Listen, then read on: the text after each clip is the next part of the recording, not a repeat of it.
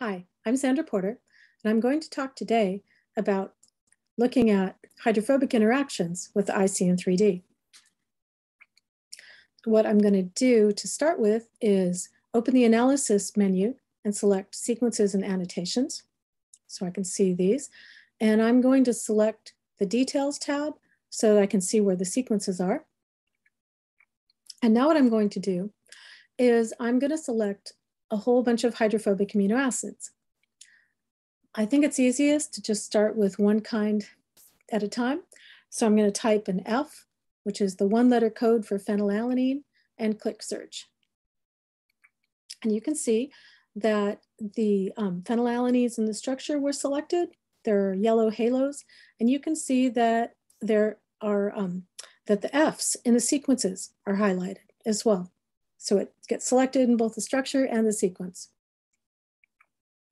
Now what I'm going to do to see these a little bit better is I'm going to change the drawing style. So I go to protein, style, proteins, and I'll make these sphere.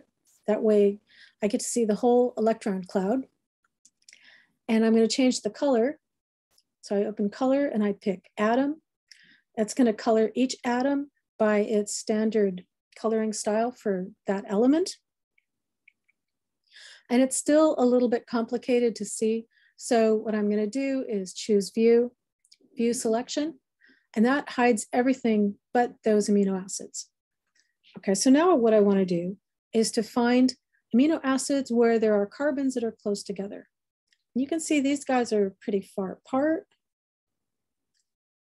Kind of turn it around to see, get a bit better look. And as I do that, I can see these ones look pretty close. This is phenylalanine 109 and phenylalanine 96. What I want to do now to confirm that those carbons are close together is I'm going to measure the distance between them. I open the analysis menu, I select distance between two atoms, and now what I'm going to do is carefully click each one of the carbons. So I hold the Option or Alt key down and click one, and then I hold the Control key down and click the other. So now I've selected both of them, and then I click Display. And that shows me that these two carbons are 3.8 angstroms apart. I have to move it a little bit so that I can see the color a little bit better. But that is close enough to be a hydrophobic interaction, because hydrophobic interactions are less than 5 angstroms apart. Okay, but what if I didn't have two amino acids that were close enough together? How could I find examples of hydrophobic interactions?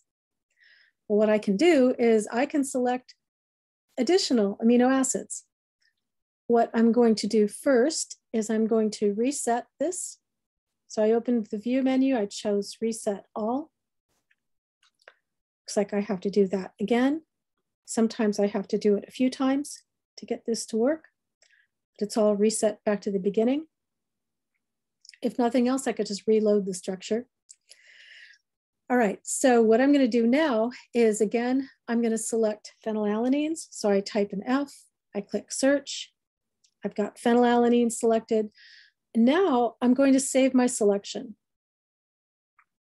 And I'm going to call this Phe for phenylalanine. And you can see it saved it here. I can delete the other unnamed version of it. Okay, now if I want to add additional amino acids, I can type a letter that represents the one-letter code for an additional hydrophobic amino acid, hit here in the toolbar. And I'm going to ask it to show me tyrosines. So I type a Y and say search. Now you can see Ys are highlighted in the sequence, and there are different amino acids highlighted in the structure.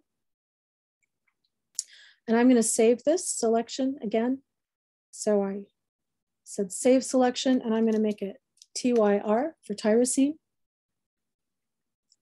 And I will delete what I have here.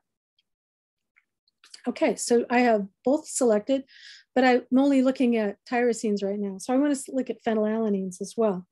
So I click phenylalanine, I hold the Shift button down and click tyrosine. And now both are selected, both are appearing highlighted in the structure and in the sequence. Okay, now I can get rid of this. And what I want to do now is to change the way they're drawn. So I'll make them both sphere. I'll change the color to atom. I'm going to hide everything else. So I open view, pick view selection. Now I've got just tyrosines and phenylalanines. And I will look for a couple that seem to be close together. So let's see what we've got here.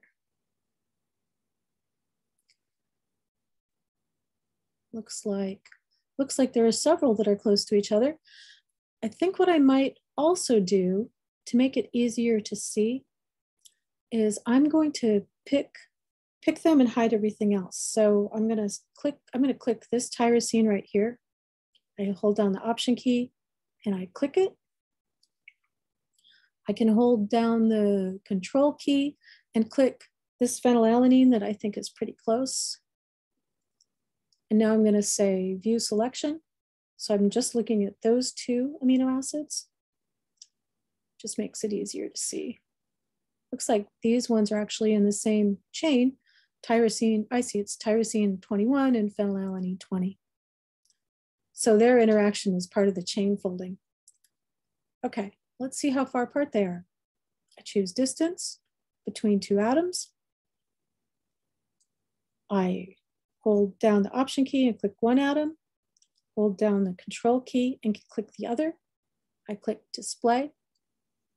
And I see that these carbons are 3.9 angstroms apart. So close enough to be forming a hydrophobic interaction. And if I'm going to save an image of this with the distance here, what I can do is